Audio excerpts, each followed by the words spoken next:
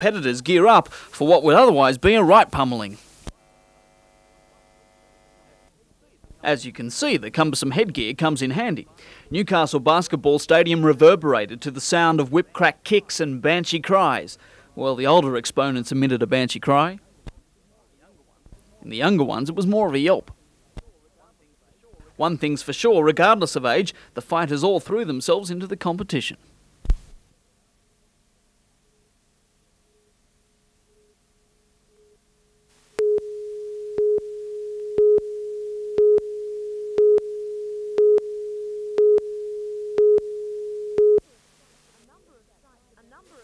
A number of sites are being looked at by the police department for the new station. However, this site off Bowman Street is the preferred location. The existing station on the Pacific Highway is extremely small. A new station on this site would provide ample room, as well as water access for the police launch. The Water Police are very concerned that they have sea access and have better response times for problems on the bar. The northern end of the site could also be turned into parkland, meeting residents' needs. Money does not appear to be a problem. Although the proposal is in its early stages, a local consortium is known to be interested in the site of the police station. The plan is that they'd build the new police station and get this land in exchange.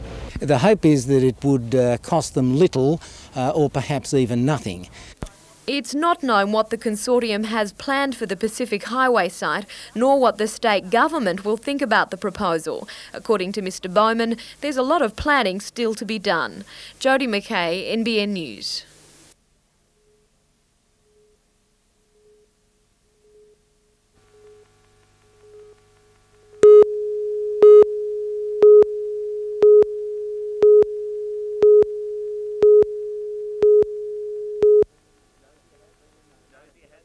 Dozier has been in the United States for the past few weeks, trying to gain a spot on the New York Knicks playing staff. But Falcons management received a call from the Bulldozer today, indicating that he had missed the cut. Disappointed at not getting a shot at the big time, Dozier was relieved that he had given it a go and was over the moon at the prospect of returning to Newcastle. For the second year in succession, Dozier was voted the best defensive player in the NBL, won the Falcons Player of the Year award, and is sure to be the Falcons' trump card for next season as they continue their rebuilding campaign and surge towards the top of the ladder.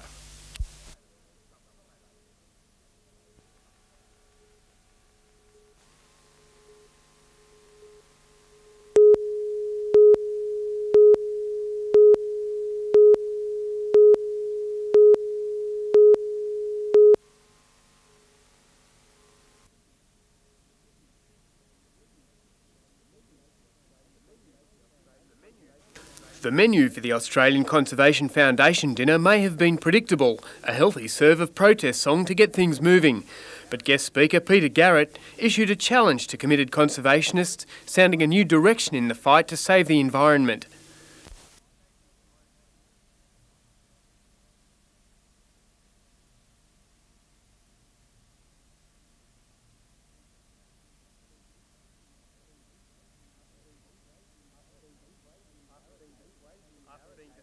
After being dissuaded from barricades and chaining themselves to bulldozers, conservationists seem disillusioned with negotiating environmental policies with the government and now feel it's up to them to stop what they say is a wholesale sell-off and destruction of the nation's resources.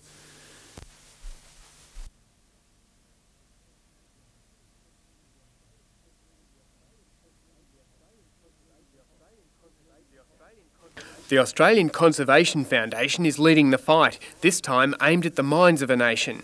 Peter Garrett believes development and environment can go hand in hand, but such a match would require a moral revolution in the Australian way of life. Andrew Lobb reporting for NBN News.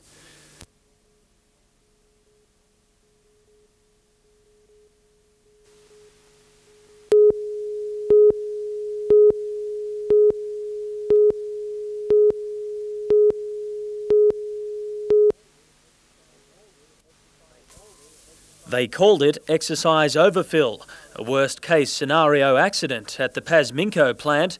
5,000 litres of sulphuric acid surging from a road tanker involved in a collision.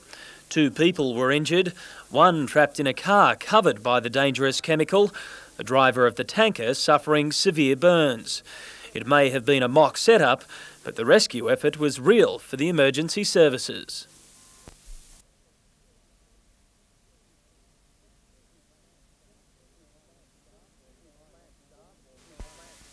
With plant staff and the Environment Protection Authority on standby, fire units also had to prevent the leak from entering the water system and stop it from reaching a shed containing 10 tonnes of explosives. And like all good dramas, there was an added touch of reality, the media playing its part. With the situation under control, the analysis began. Police admitting there were some problems. One of them was communication. They should have established communication with the company straight away to establish what the problems they were going to face. And unfortunately, in the early stages, they didn't do that. More exercises are being planned for next year, including a possible mock plane crash. Matthew White, NBN News.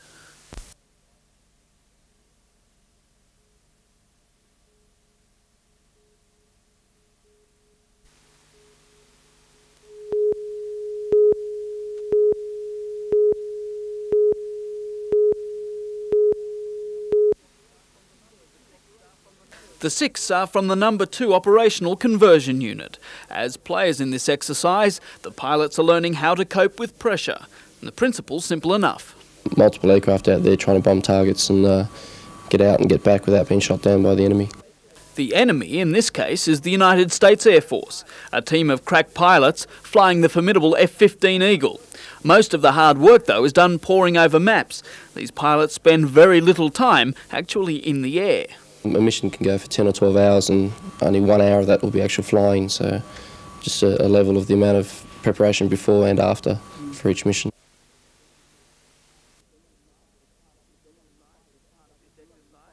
This exercise is part of the gruelling fighter combat instructors course. When these 6 graduate, they'll become instructors in the RAAF's Tactical Fighter Force. The 4-month course winds up next month. Anthony Griffiths, NBN News.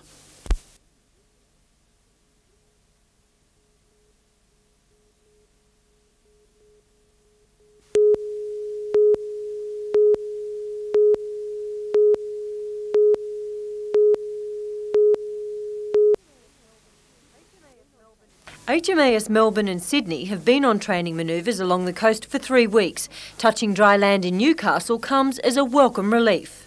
Most of the workup days end up about an 18-hour day, maybe up to 20 sometimes, depending on the exercises that are going on. And by the end of a long day like that, couple them all together and make long weeks. The 2 frigates are midway through Operation Workup, an exercise where the sailors, initially unfamiliar with each other, learn to work as a team, especially in simulated combat conditions. The vessels can reach speeds of up to 28 knots and measure 130 metres in length. On board features include 6 messes and space-saver sleeping quarters. Each ship has a maximum complement of 216 sailors and officers. As large as the frigates seem, after 3 weeks of intensive training, it's time for a break. What have you got planned? A few drinks down the pub. I just play golf, I think. Have a few beers, relax. For many of the sailors, Newcastle is home port, offering a chance to reunite with family. Peter Lockwood is a Novocastrian at heart. 17 years of Navy life has offered him many opportunities. It's taken me over to the United States, to Europe and right around the Southwest Pacific. But I must admit I still like coming back here. The same goes for Maitland-born Lorraine Blunden, who says the Navy was a natural career. I mean, ever since I've been tiny, I've been running down, dragging Mum and Dad down here to look at the ships. So I guess I always thought I'd end up on them. The HMAS Melbourne and Sydney will be in port for the weekend. They're open for public inspection on Sunday afternoon. Catherine Lamond, NBN News.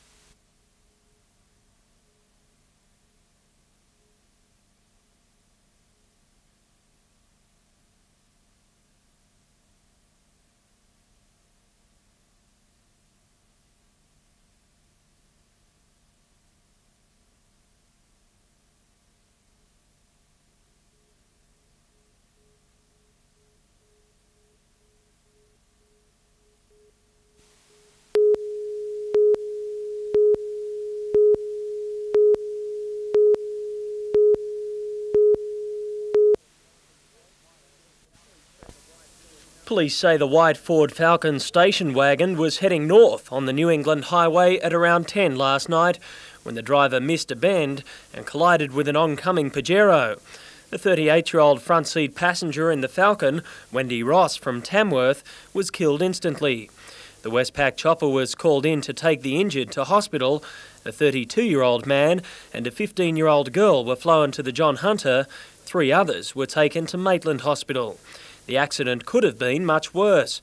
There were 4 children in the Pajero, aged between 2 and 10 years old.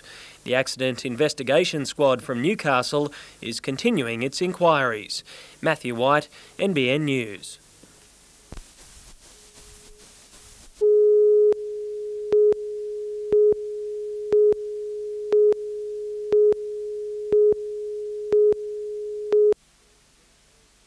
In the ring at Earl's Court, Ruddock taunted Lewis with the words, "Now we meet again." Then the London-born boxer answered him back. Oh, that's a good overhand right. Ruddock is down in the opening round. Lewis described the punch as a gunshot. Ruddock's legs collapsed. He was left sprawling and senseless. This was a long right hand, and Ruddock was so full of himself and trying to take Lewis out early that he walked right onto it. Timed it beautifully, Lewis. So calm, collected, knew exactly what he was doing. Lewis meted out more punishment in round 2. Twice Ruddock was sent crashing to the canvas. Less than 4 minutes into the fight, the referee decided he'd seen enough. Everything just came together at that moment, and it just made me look good. The longer I'm in there, the more chances that I'm taking. So that's why I like it over as fast as possible. Lewis faces the winner of the eliminator between Evander Holyfield and Riddick Bowe for the title.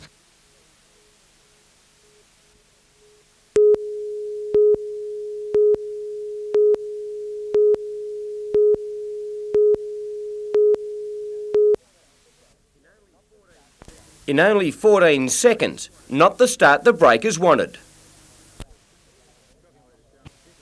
Shocking way to start, particularly when I wasn't even out on the field to see the goal. You know, maybe I was better not seeing it, I don't know. I'll talk to the players tonight about it, but terrible way to start.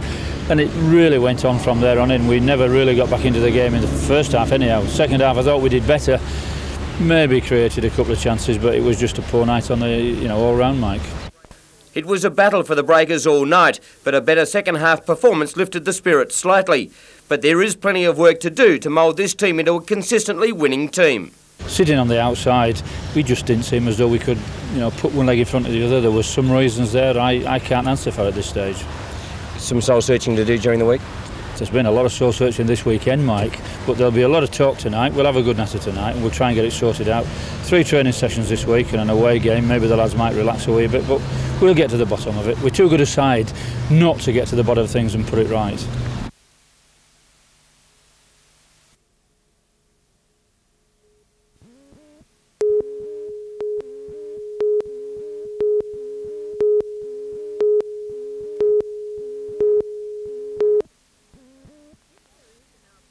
If there is an outbreak of an exotic disease in New South Wales livestock, these are some of the people who'll be called on to eradicate it. Australia is free of many of the diseases which plague the rest of the world's agriculture. However, an outbreak could be devastating. During the next 3 days, these employees of the Rural Land Protection Board and New South Wales Agriculture are being asked to contain and stamp out a mock outbreak of swine fever in the Lower Hunter. The disease would wipe out many of the pigs in the region. We've described an outbreak in an imaginary form, and we're feeding information to the various managers in an operational headquarters, and they have to deal with that information as though it really was an outbreak of the exotic disease. While the exercise is designed to hone the skills of those who'll contain the outbreak, prevention is still better than cure.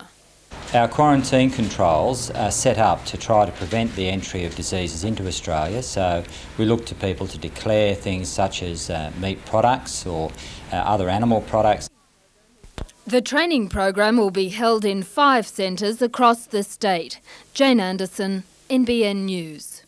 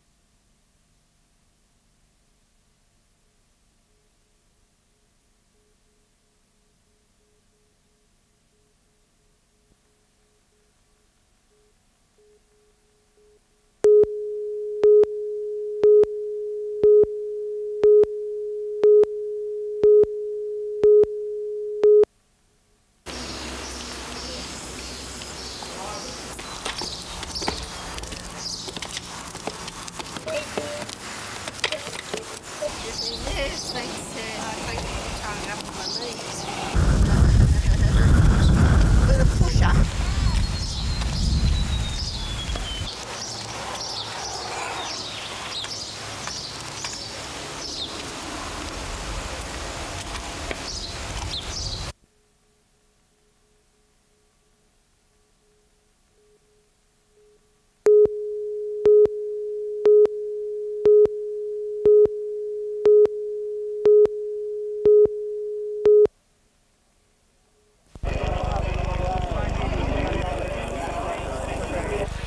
They're off. Great start. And Star of the Realm on the inside, one of the first to jump out. Sub-Zero pulled to the outside, is making ground and further back in the field. Then Big Baron's a long way off the leader. Sub-Zero will win the Melbourne Cup. Sub-Zero 2 lengths to be earned across. Castletown third. Mr.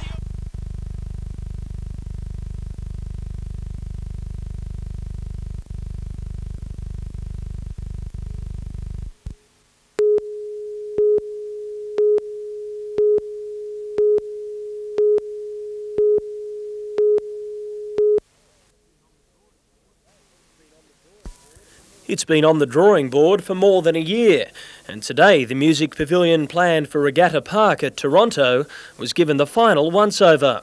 It's a $120,000 community project designed to spruce up the foreshore. Depicts the water, the sailing scene. As you know, Toronto's right on the edge of Lake Macquarie, and we asked the architects to sort of consider that in their deliberations. Lake Macquarie Mayor Doug Carley turned the first sod of soil on the project, which will take 6 months to finish. The labour has been supplied by the Department of Employment, Education and Training. Who got this job skills program, which is employing around about 10 unemployed people, which is fabulous for not only them but for the community at large. It will be used mainly for music shows, but it's hoped other groups will get involved as well. All sorts of things that schools might like to have particular events there, presentations maybe, people might like to get married there. Work will start on the project tomorrow. Matthew White, NBN News.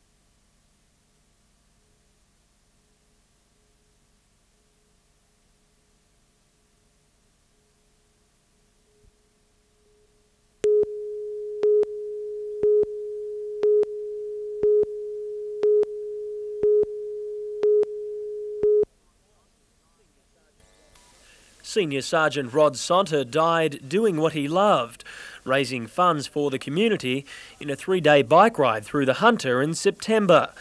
The ride was called off, but today the final leg of the fundraiser was completed. A cheque for $5,800 handed over to Ronald McDonald House at the John Hunter Hospital.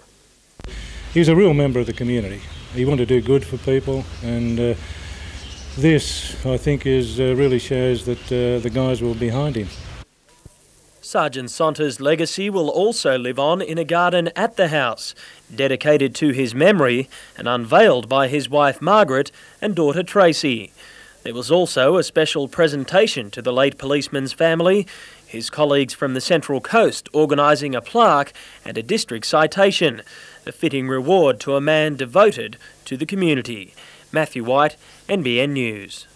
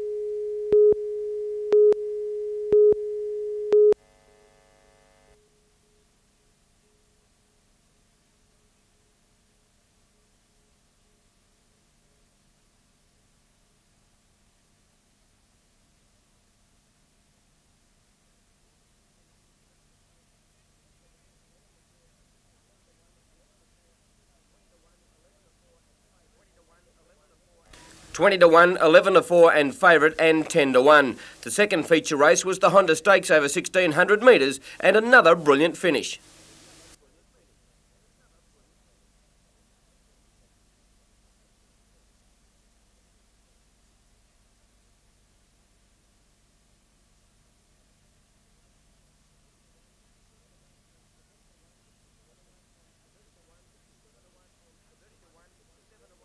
$30-1, 7-1 and 8-1 for the two dead heaters.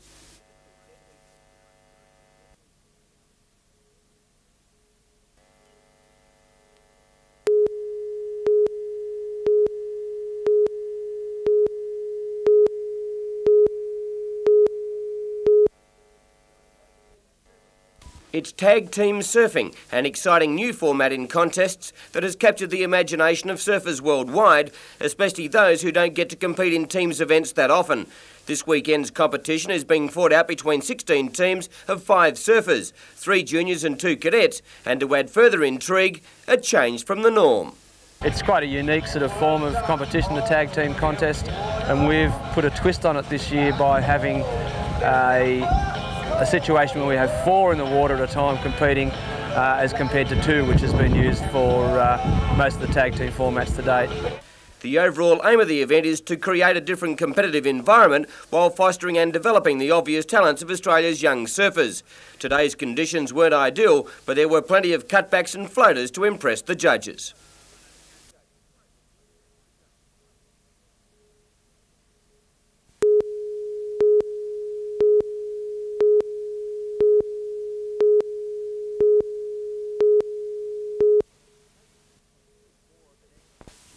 It's more of an educational campaign than a blitz. The MSB and Water Police running the rule over safety equipment on boats, but handing out advice instead of tickets. No, not for this weekend. Unless it's particularly dangerous or someone's being extremely stupid out there, the idea is education. With summer almost here, the MSB is eager to spread the message of safe boating. Pamphlets were handed to boat owners and checks done to see if safety equipment was missing from the vessels. And although most boats passed the test, there was one glaring problem: flares. Things like flares, if you're going offshore, the flares that you carry in the boat have got to be in date. We've found a lot of flares are out of date, and there's no guarantee once they go past the expiry date that they will work. And it's, the boat owners have to have flares that are in date. The safety crackdown will continue throughout the summer. Matthew White, NBN News.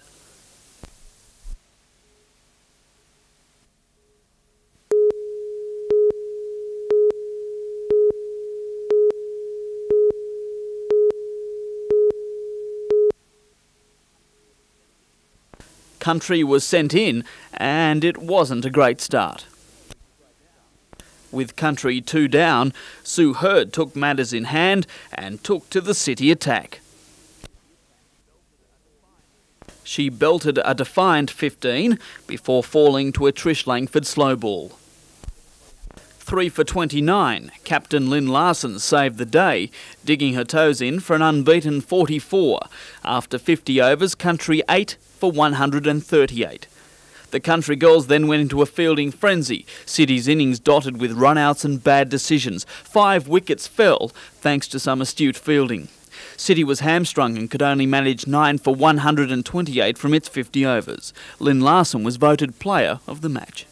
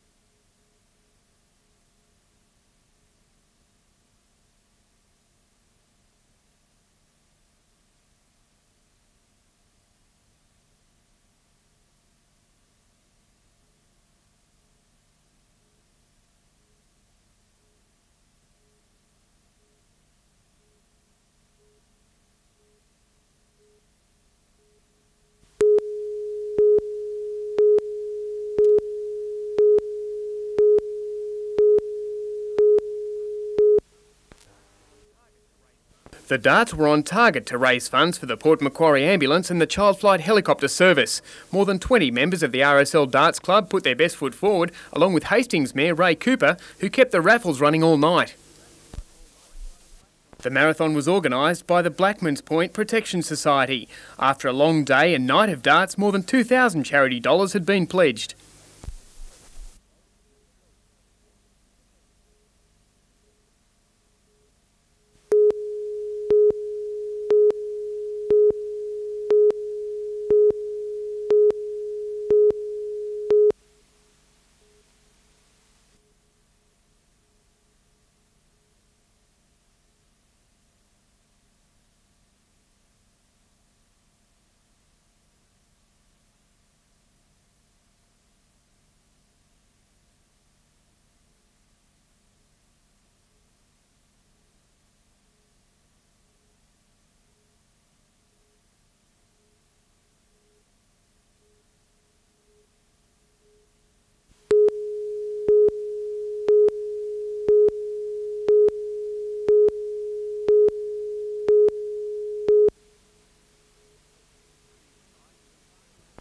Clear skies and sparkling water for the first Lower North Coast Surf Carnival of the season. It was a combined meet between senior and junior clubs at Foster Beach.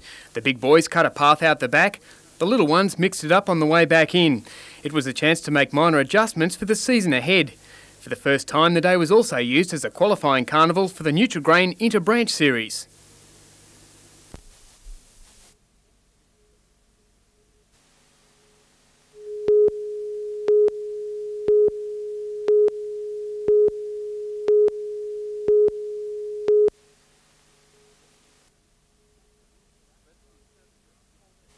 Rescue services were called to Ilford Avenue, Arcadiavale around 9 o'clock last night. While there were no witnesses to the crash, marks on the road indicate the driver lost control of his car, skidded for 50 metres and slammed sideways into a power pole. The Toyota Lexon hit with such force, it's believed the 28-year-old driver was killed on impact. There were no passengers in the car. Police say the street is not regarded as an accident black spot. Results from an autopsy may shed some light on the reason for the crash. Peter Ryan, NBN News.